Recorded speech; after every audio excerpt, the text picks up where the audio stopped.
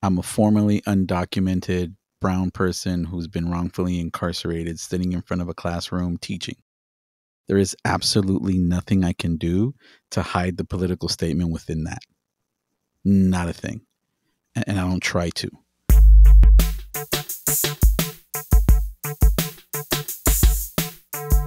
This is High Tech High Unboxed. I'm Alec Patton. And I'm Jean Katuba. I teach 7th grade humanities at High Tech Middle Chula Vista. This is the second episode in our series on facilitating tough conversations about important stuff in class. We're talking about the kinds of conversations that, when they happen at family dinners, people might stop speaking to each other. Today we're talking to Rebecca Rodriguez, Herman Gallardo, and Pedro Gomez from La Junta Collective in South Central LA. And they have a fourth member, Carlitos Cortez, but he couldn't make it. I talked to Rebecca and her mom back in October, and I'll have a link to that episode in the show notes. At that time, we talked about their plan to create a school that's a place where an entire community comes together to heal from their collective trauma, while at the same time learning to critically analyze the structures that have caused that trauma. So I knew I had to talk to them again for this series. Here's who everybody is and what they do. My name is Herman Gallardo. I'm a member of La Junta Educativa in South Central Los Angeles. I currently teach 12th grade social science, and that's government, economics, and gender studies, and currently transitioning into the role of Dean of Culture at Wallace Annenberg High School in South Central. And I've been teaching for 12 years. What's up, y'all? My name is Pedro Gomez, a associate professional clinical counselor. Hi, everyone. Rebecca Rodriguez. I have been in the classroom now for 8 years. And 2 years ago, I helped found and open a middle school in South LA. And I am now transitioning to be the director of student services. So I started off the conversation by just asking where we get started, because I have some concerns around introducing harm where it wasn't present before. And just to warn everyone, Rebecca's connection kind of went in and out in the interview, so some bits are a little tough to hear. I'm Filipino, and so as a non-Black person of color, I find myself in a very weird place right now of like, what spaces should I take up in terms of like having these conversations, and like what right do I have to like insert myself? And so as an educator, it then adds another layer of complexity to that, where you know, you want to talk about these things with the kids, you want to talk about these things with your colleagues, but you also are thinking about, well, how much trauma are you actually introducing into an environment that maybe it wasn't there already? And so being mindful about that. I've been reflecting a lot about this question of where do we start, or our responsibility to our students. And I think time and time again, I land in the same place of like the work of anti-racism, of undoing our internalized racism. It starts with us. Word. And it has to start with the adults before going straight to the resources that exist and kind of flooding them into our classrooms without doing our own work. What does that work look like to you? Yeah. As educators, we need to understand the history of American education, because it is based in oppressive measures, in white supremacy, in eradicating cultures that were not white. And so I think that is a place to start. Yeah, I think building off that, like looking at what the adults have to do, is really creating a space where it's okay to have those conversations and it's safe to have those conversations. Creating a space where it's safe for folks to be able to call each other in.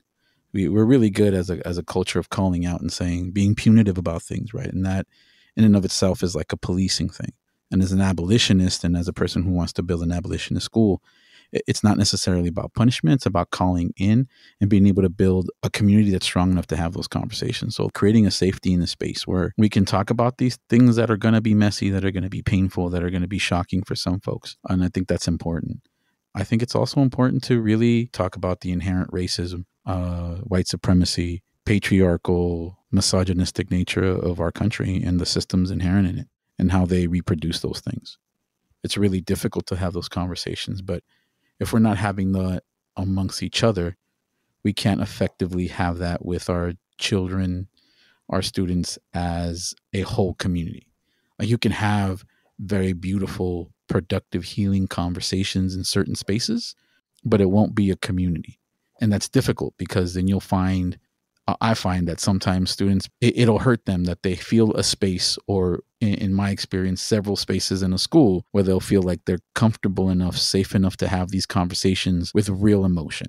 And there'll be other spaces where they cannot have those conversations, where they have to, within themselves, kind of internalize this idea of having to be palatable to folks who don't understand you, palatable to white folks. And so our students understand how to make that switch at an early age. And so they will. They'll be in spaces where they will change the way they speak about it. Maybe they won't sound as angry. Maybe they won't talk about their families. They'll leave a little bit off, and it won't be as healing as it could be. But that is like really understanding how to be in those difficult conversations that comes from having that as a staff first. Can I just add onto that, Alec? I think Please. it takes time.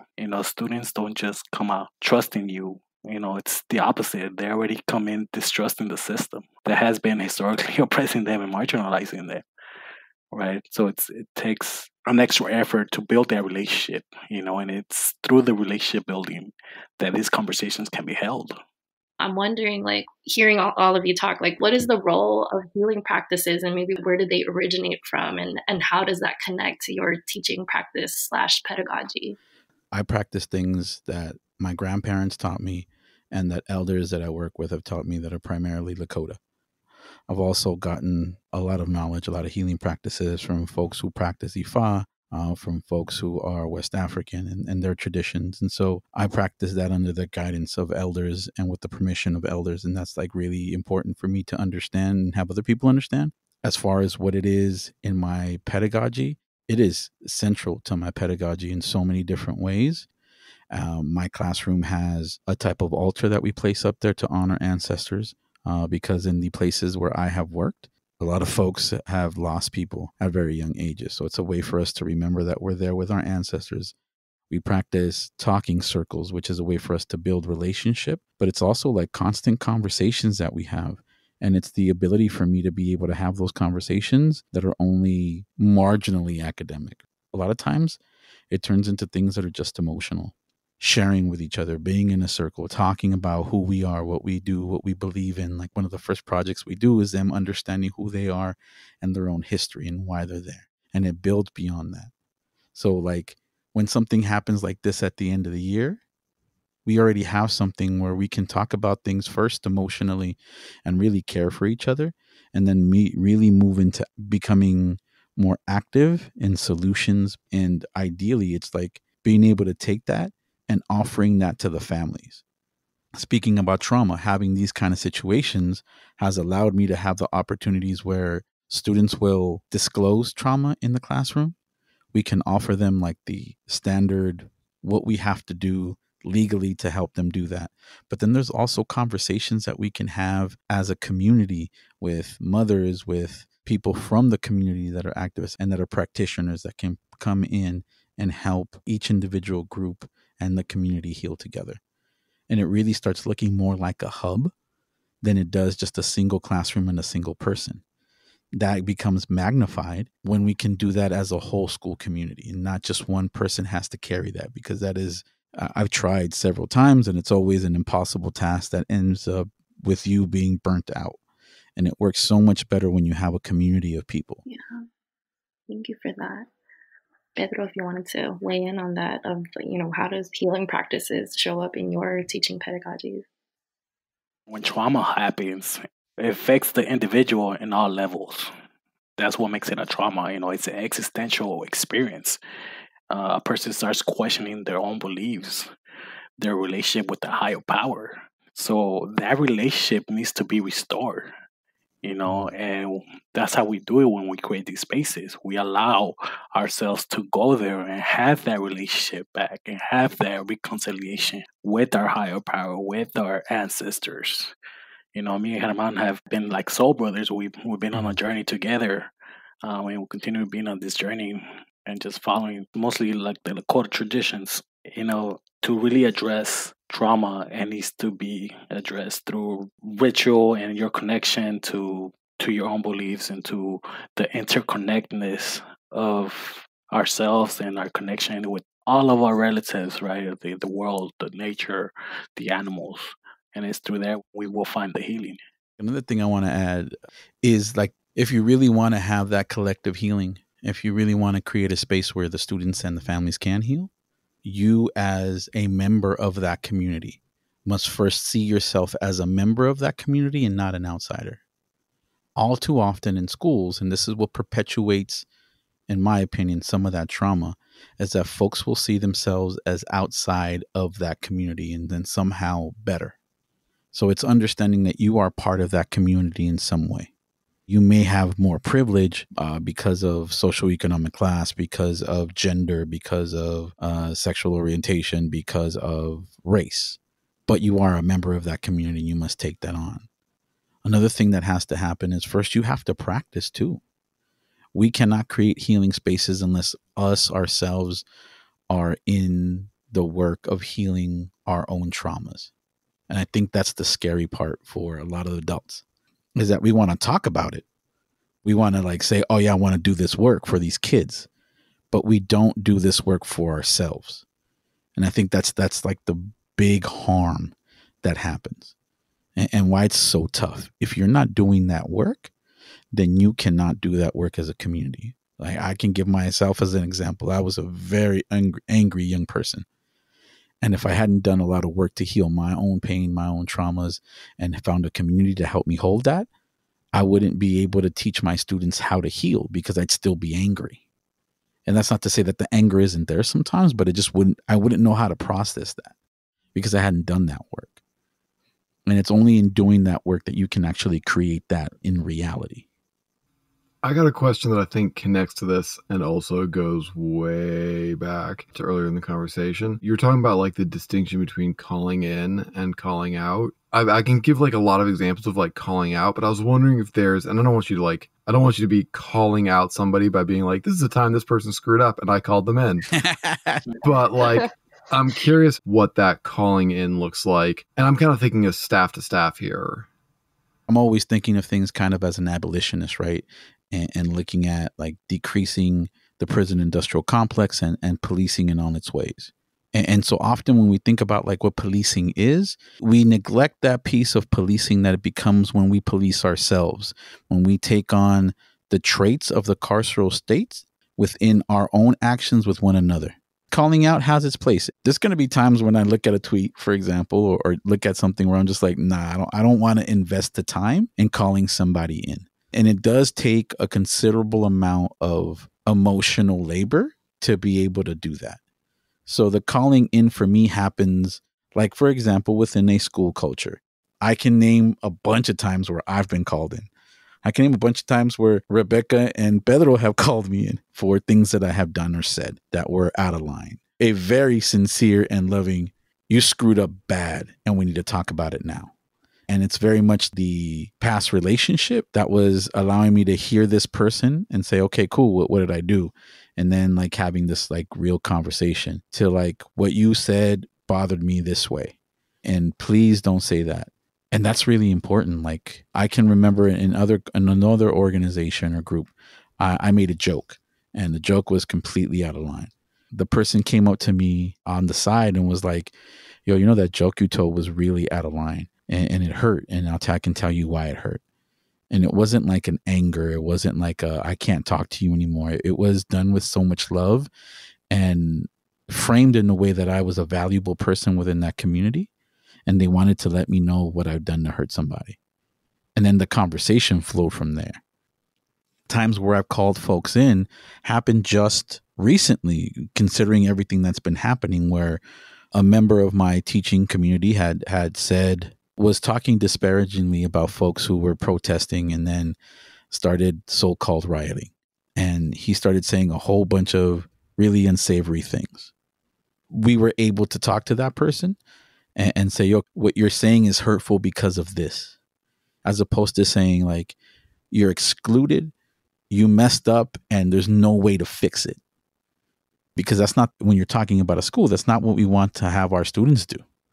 Our students, because they are part of this system, will say things that are horribly out of line. So it's being able to create an environment within ourselves where we can say, yo, what you said was wrong, what you said was hurtful, and this is why. And that doesn't fall on any particular person. It falls on the community to be able to do that. Yeah, I think one of the things that's challenging right now is that a lot of this can feel like etiquette, particularly I think to a white person, like the disparaging term politically correct, or it's like, that's not the correct thing. It's like, no, dude, you don't do it because it's correct. Do it because you don't want to hurt people, which I think is an important distinction that among white people, certainly, I think gets lost. And this is where it gets really dicey, especially in a community of educators. It is, and I'll speak honestly, it is exhausting to continually have to have this conversation with white colleagues. It's exhausting. It's exhausting. And you know what? Let's be real. Like people who also internalize the racism, it is so exhausting to have that conversation consistently. That's why it can't be done with one person, right? It takes a group to be able to do that. And it's really like at its core is back what we were talking about is understanding the work that has to be done. Could I have had those conversations in my 20s? No, because I would have been really angry and said, you're just racist and, expletives, and I don't ever want to talk to you again. And getting to a point where I realized that at the base of that anger was a whole lot of pain and hurt. It takes me being able to love and respect you to be able to make myself vulnerable enough to do that. And I honestly cannot do that for everyone. But if I'm in a teaching position and you're teaching students like I am, then I feel like I have to do that because my students can't. And I have faith that people in my community will also recognize and be able to carry me when I just don't have the bandwidth to be able to have that conversation. Because it's so hard to like make yourself vulnerable and say, yo, what you're saying is fundamentally hurtful because of this, because then you're reliving the trauma. So like I said before, whatever privilege you hold, it's time to use that to have those kind of conversations. If you are a straight cis male and somebody's saying something hella homophobic or transphobic, then it's your job to call that person, and it shouldn't be the person who's gender nonconforming or queer to do that. Not to speak for the person, but to be willing to step in and say like, yo, you're kind of out of line. Can we like talk about this in a different way? Or to even question it, right? Which I think, as I'm reflecting right now, is such a rare occurrence. So I'm curious about that because I think that could also go really wrong. Because like worrying about how to like use your privilege to intervene is obviously like a great problem to have. But like I also think one of the things that I find is that assuming that this is your moment to like be the superhero and the savior is also does not help the situation. If you can imagine that playing out, like, and somebody stepping in, what that could look like. You have to trust your gut. That discomfort, right? And that inner narrative that you were having in dialogue with yourself is very much what many people deal with when walking into other spaces. And so I think walking into that and embracing it and making that decision of like, you know what, this may go wrong, but if something is telling you that something should be said or asked, if the intention is a good one and not a like, hey, I'm going to save the moment, right? I think it is a good mistake to potentially have, right? And continue to embrace it as a learning experience. That's a great point. And to add to that, I think like there is a whole lot of privilege in just being able to have that thought. Mm-hmm. If I am in a space where I can actually have that thought and I'm not lost in the pain of what is being said about me, then I know I'm carrying a ton of privilege. And that's important to understand. I think it's also important to understand that you're nobody's savior and you don't speak for anybody. It's speaking from what you're feeling in that moment and centering the voices of others, right? So we have a high population of kids who are either gender nonconforming or queer students of color in our schools because they're perceived as safer than other schools for those children. And I have on various occasions said things to the entire staff. I'm a straight cis male. Instead of saying like, oh, what you're saying is offensive to all queer people of color, gender nonconforming people, what I say is, yo, I'm uncomfortable with that statement. And I don't feel like it's right. And it can be just as simple as that, because the discomfort I may have felt is saying, am I overstepping? Am I saying things that I'm not supposed to say? Will I get any backlash? I'm saying from my position of privilege, where I don't even have to think about the horrible things that they're speaking of, that they've dealt with, that they felt their entire lives.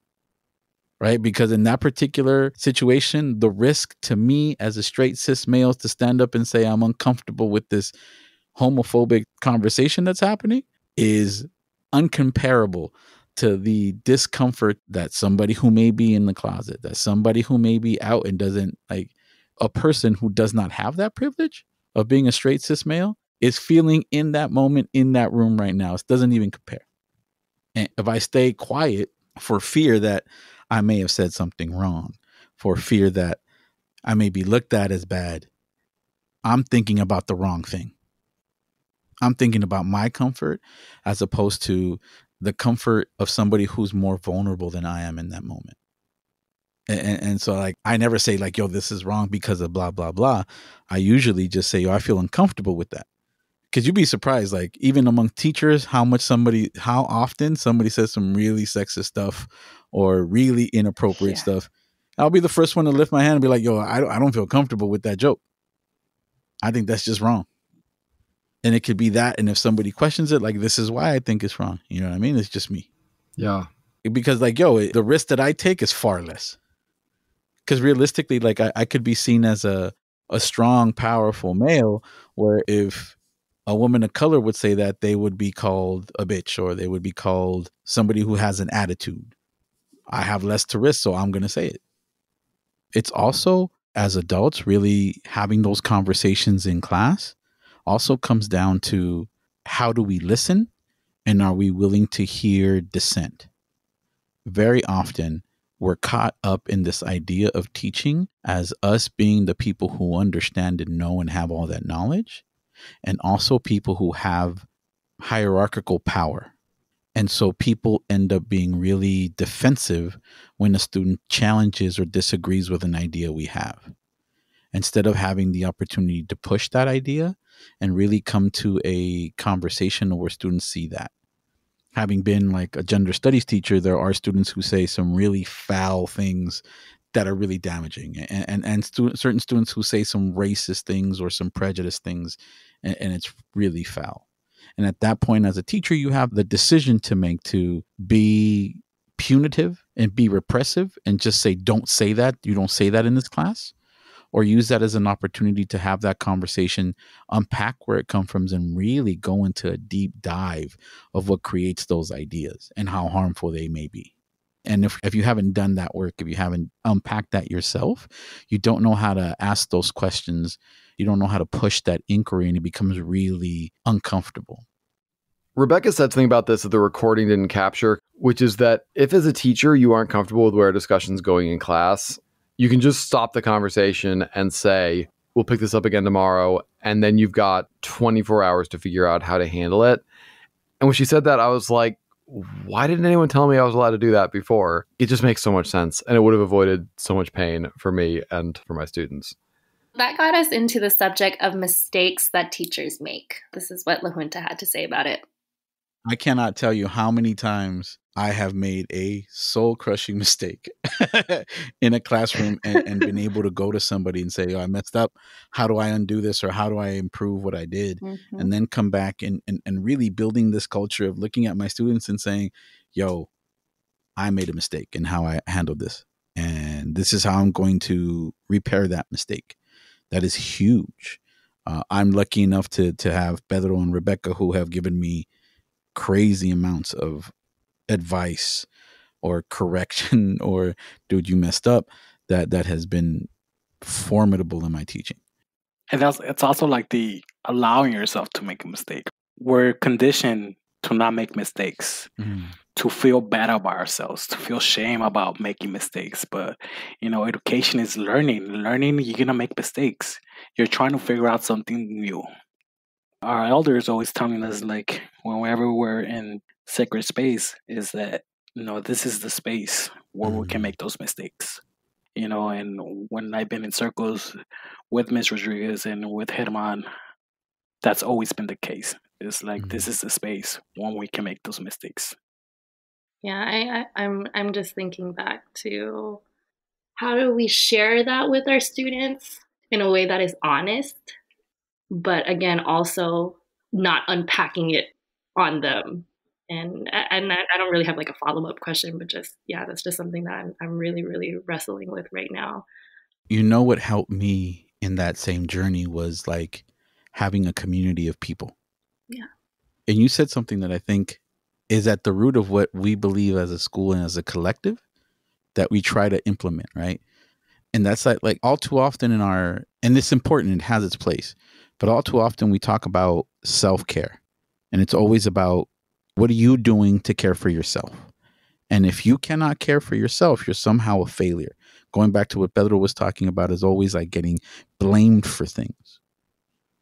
And sometimes we just don't have the ability to care for ourselves because we're tired, because it's hard to do these things and it's hard to be aware and have these constant conversations with people. It's exhausting. And it's being able to have a community of people. It's being able to have practices that you can go with the group and they can help you hold it. Like, I'm very fortunate. La Junta is not just like us trying to start a school, but it is very much a group of people that I love and care for that I know will hold me no matter what. And it's been various occasions where I can come and say, I don't want to talk to people. I cannot deal with anything. I can't even deal with life right now. And I know that those people will love me, hold me, and take care of me in whatever way I need at that moment. And I feel that. Like, if I need to cry, they'll be there to cry with me. If I need to like just be angry and curse for no particular reason other than I'm tired of dealing with this stuff, they'll be there to hold me. They'll be there to crack a joke. They'll care for me and pick me back up and get me ready to fight again. And that's huge. Because although we want to be honest with our kids, we shouldn't really be pushing that on our kids. We need to have our own communities where we can have those conversations. So we can then facilitate and hold for our students. And let them know that those are real. Yes, you're right. You feel that. I feel that all the time. If you don't have those outlets, then it turns on the kids. Mm-hmm. Like, if you don't have those outlets, that's when people turn into like, oh, but these kids are horrible. Or I can't believe that kid didn't listen to me. Or going into the teacher's lounge and hearing them talk about like, oh yeah, that kid's horrible. As opposed to being like, yo, I'm just tired because this is soul crushing work. And it's a lot of emotional labor and I need to heal. And anything else, it turns into like all these horrible kids, or all their parents don't know what to do. And we try to like point at things that are not the system that is trying to burn us out. The difference between, man, I tried a new lesson today and I completely failed. Can I show you all what I did? See if I can do it different? Versus, man, the kids aren't listening today. Did they listen to you? I don't know what's in the water. Both of those comments are talking about the same classroom. Yeah. And I can't look, Rebecca. I don't think Rebecca has had a bad year as a teacher, because I met her, I think, her second or third year into teaching. And I was like, damn, she's incredible. And that whole time I've been able to go into Rebecca and say, yo, I tried this lesson and it was garbage. Can you look at it for me? And Rebecca was really honest about like, oh, this is why it didn't work. And then almost every time she's like dead on. And it's like, okay, cool. My bad. You're right. What was I thinking? Let me change this. And it's cool to have people like that too. Because yeah, Rebecca, you're annoyingly good. So basically what you're telling me is I need Rebecca to be with me. Yo, you need a group of people. If you're doing it all alone, yo, this is what leads to burnout. This is why teachers will only last 3 years. You have hotshot teachers that say, yo, I'm going to be anti-racist. I'm going to be anti-homophobic. I'm going to be anti-patriarchal. I'm going to do all these wonderful things. And then 2-3 years later, you run into them. Oh, what are you doing? I'm somewhere else. Like, oh, yeah, I decided to leave teaching because of whatever. It's because those are the people that try to do that alone. Yeah. Like, I'm sure if you ask Rebecca, yeah, like ask Rebecca how many times I've gone to her crying. Ask Pedro how many times I've gone to him crying.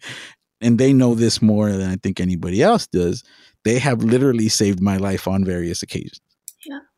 And like, yo, that's so necessary. because I wouldn't be able to fight as much as I do, organize in as many spaces, if I didn't have them. If I didn't have that space where I could just cry or I could be held, or, and this is just me and my form of healing, where I can just talk random nonsense and crack jokes about things that make no sense or aren't important at all with them for a couple of minutes, and then feel like, okay, cool. I have this. I can move on now. And also, like, it's okay to not have to engage with people. Yo, if you're consistently calling in or calling out people, that is exhausting. Sometimes, yo, I just don't even want to deal with you. Like Rebecca said, I'm not going to even spend time on that. So yeah, long and short, I love you, my collective. Man, I can't tell you how many times I would call them all outraged about who knows what. And the first thing they would ask me is like, did you eat? Oh, and it would piss me off. And I'm not calling you so you can check on my food. I'm calling you because this and this happened and this other thing happened. And then I'd be like, all right, cool. But did you eat though? But I think that those jokes and those moments of laughing grounded in your basal human needs is what keeps us energized, because we know that the work that we do is hard.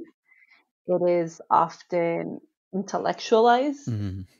and we don't always have to live in that space.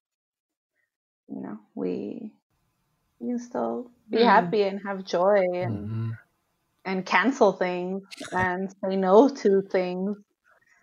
That isn't going to make us any less of a fighter. Yeah. That's what community does, right? We take care of each other, and it's times like that when Rebecca just, it's a text in the morning and it's just like, "What do you need, miss?" And she's like, "I'm not gonna go into it because I gotta get through the day." And we're like, "Okay, cool. We're here if you need us." And here's a text hug. I'm gonna send a prayer out to you and for everything to go well. Mhm. It's about the community because you cannot do it alone. You will not do it alone. The emotional labor I make these men have to go through is my little chip at the patriarchy. That's hilarious. But yo, like what we just did for each other is what needs to happen in the school for our students. It's really us doing this work as adults, so we know how to do that for our youth, and we can help them and guide them to do that for their community. And it's those kinds of things, that kind of like deep work, that will allow us to be able to have these really difficult conversations and not create more trauma. Is knowing that you're safe, knowing that you'll be held, knowing that you can break down, have emotional outbursts, be angry, run out of the classroom, and then be accepted the next day and be like, "Are you okay? Thank you for coming back, man." Knowing that they won't be kicked out, knowing that they can always come back. I think that's the important thing, is building that. And it does, like we said at the beginning, start with the adults being able to do that. Because if they're strong and they have that, then the kids can have that. You can do that alone, but it's so much more difficult when you're alone. I appreciate all of you naming that, because like as a new teacher, the number one thing that we're taught is like you are modeling the behaviors that you want your students to adopt. And so whether it be more academic or just how you carry yourself, right? And so carrying that over into like not only my individual actions, but how are we engaging with each other as colleagues, as staff. And so yeah, thank you for sharing that. Like it's making my spirit feel a lot better right now. So thank you. Yo, find your people. You're not alone anymore. Yeah. And like, yo, this is the reality of it, right? Like, know that it sounds all touchy feely, but this is very much me. Stop laughing, Rebecca. Know that this is true. And I hope you do understand that this is at the core what is true. If you feel alone in doing this work, like nobody is there doing that with you, know that that is not true. Somewhere in South Central Los Angeles, you're going to have people that are doing that same work with you. And even though we may not have seen each other physically or that we haven't been in the same room together, we are doing that same work, and you are not alone. You're in a community of educators who are doing the same thing, who are doing this work, and who know how exhausting this work is. How at times it's soul crushing, yet we still show up. Yet we will always show up because we know how important it is. Know that you're not alone. That even though you're in a different part of the world, we're under the same sky and we're fighting together with the same heart. You're never going to be alone because we'll always be there. Oh, Lord, thank you so much. Thank you. I just thank you all for your time, your energy. Just thank you so much. Thank you.